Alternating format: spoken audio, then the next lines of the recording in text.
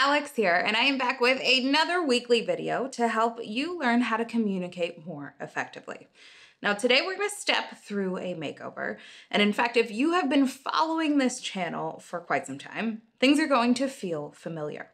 You may remember a few months ago where I shared a video where I talked about a helpful question, or rather a helpful test that you can do to determine, are your communications effective? And if the answer is no, give you a sense of what you need to change to get yourself there. Now today we're going to use that exact same test to help us improve another communication. So let's go ahead and jump straight in.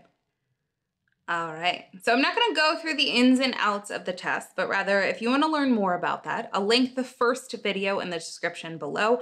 I'll also leave it for you to watch at the end of today's makeover. Now the test itself is simple. We're going to start by looking away and then looking back and taking notice of where our eyes go first. Where do our eyes go next? How do we feel when we process this page? All of that information is crucial. So let's go ahead and do the test together. In a moment, I'm going to go ahead and put it up on the screen. I'll prompt you, but I'm curious, where are your eyes drawn when you look at this slide? Now, I've done this test a handful of times just in preparation for today's video, and I found that each time my attention was first drawn to the logo in the top right corner. It's probably because this logo is a bold color and it's in a prominent place.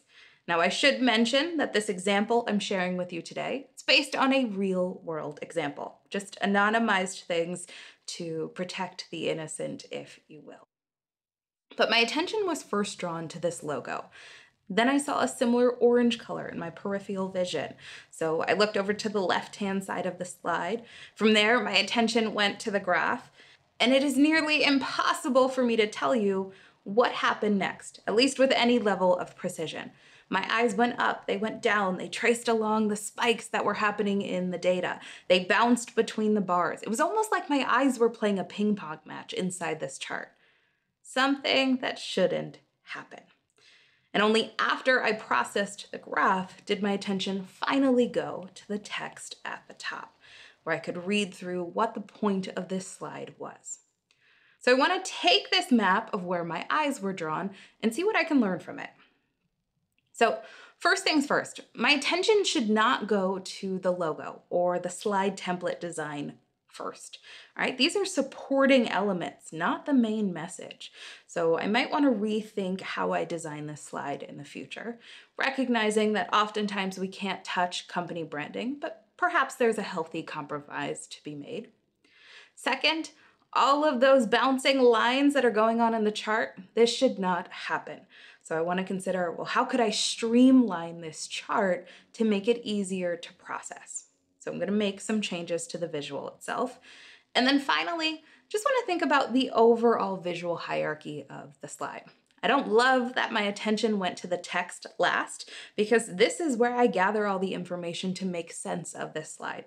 So I want this to be the first thing that draws my attention.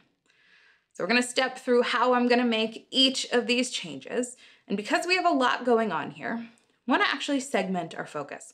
We'll start first by improving the graph, and then we'll bring it all together with the slide. So let's go ahead and jump straight in by focusing first on our graph. I'm going to make a handful of changes here just to clean things up. I'm going to start by stripping away any unnecessary elements, like the border and the grid lines. I'm also going to just take away those colorful annotations for now.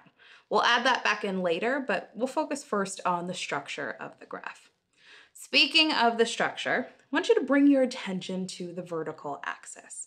All right, things are looking a little off here. So first thing I want to do is just to add some guidelines or some structure to that axis. So I want to add an axis line, some tick marks, make it clear what the axis range is. I also want to address the fact that the axis title is super tiny and it makes it hard to read. So I'm going to make that font bigger, and thus I'm going to have to make that title a little bit pithier.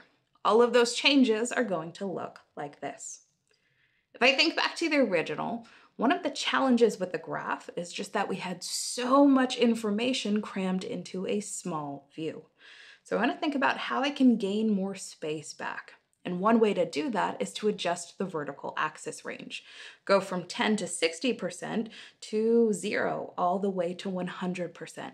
Notice how I have so much more space now around my data. Now that I've cleaned up my vertical axis, I want to bring my attention down to the horizontal axis. I'm going to make a lot of similar changes here, where I'm going to make these labels bigger, easier to read. And I can do that by pulling the year out, which gives me the space to then put those monthly abbreviations flat along the axis. Final change I will make to the outside of my graph is just to format that title. So I'm going to go from center alignment here to left alignment. And I'm going to make that title bigger, a darker gray. That way it commands more attention. Also just added in some more descriptive text so that when you're looking at the graph, you know exactly what you're meant to see. Now that we have a pretty good structure in our graph, we can bring our attention to the data. And if I think back to the original, the data itself was almost fading to the background because there were so many other elements competing for attention. So I want to make sure that the data is more prominent in my final view. And I'm going to do that by just thickening up those lines, making them more attention-grabbing. I'm also going to adjust the graph size, and there's a completely understandable desire whenever you put a graph in a slide to want to stretch it to fill all of the space. But I'm going to encourage you to resist the urge to do that. Recognize that white space is your friend. And so one way to gain back some more white space here is just to resize this graph. Benefit here is that now I can take those labels that are in the legend at the bottom and add them directly to the graph, labeling the lines directly. We have a pretty good graph here, so I'm going to go ahead and add back in those colorful annotations. And I'm warning you because it's going to feel like a lot. There we go. We have our colorful annotations, and it feels like all of the work that we have just done is lost. And that's because these colorful annotations are competing for attention with the data. So we want to push them visually to the background. And we can do that by just reducing the amount of color on those bars. Can also consider, well, maybe I don't need bars. Maybe I could just reduce their footprint by using lines. I formatted the text when I did this so that we no longer have italic text that is in a black color, but rather we are using a darker gray. I've also aligned the text so that we have an overall cleaner feel here. Now, when we look at the data and we think back to what the main message was, right? The goal was to communicate to someone that despite all of these moments happening throughout the year, sentiment across employees has stayed relatively flat. Now we can see that because there hasn't been much of a shift here, right? We have an overall flat line across all four of these different levels. Challenge is that when we focus on the data, it's hard to do, right? Those colors, the overlapping lines, it feels busy. So one way to gain more space could be to aggregate, only show the total sentiment across all levels. Or if it's important to preserve this level of detail, maybe we physically separate these lines, right? So we pull them apart. And I'm going to do that, but I'm going to group things a bit. So I'm going to show the leadership team versus the sentiment for those that are not on the leadership team. It's going to look like this. Notice the amount of space around my data.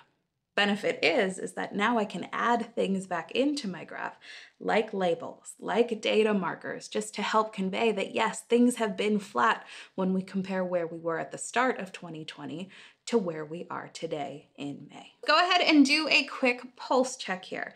Just compare where we started to where we are now with our graph.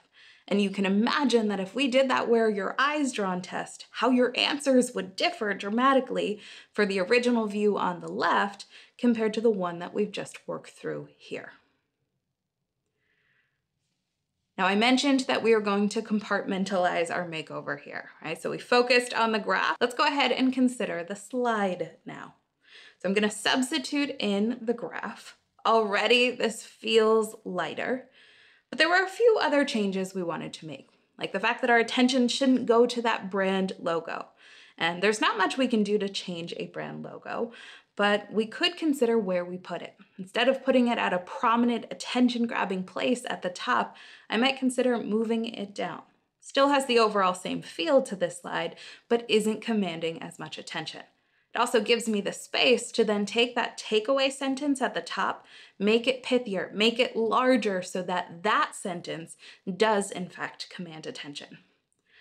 And just because we've created so much white space or an overall lighter feel to this slide, we can also get away with adding more text into that descriptive paragraph at the top, painting a more robust picture for somebody who's never looked at this data before.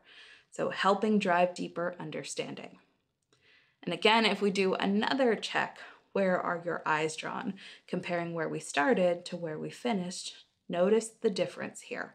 And we've done all of that by just asking a simple question. Where are your eyes drawn? Where do they go next?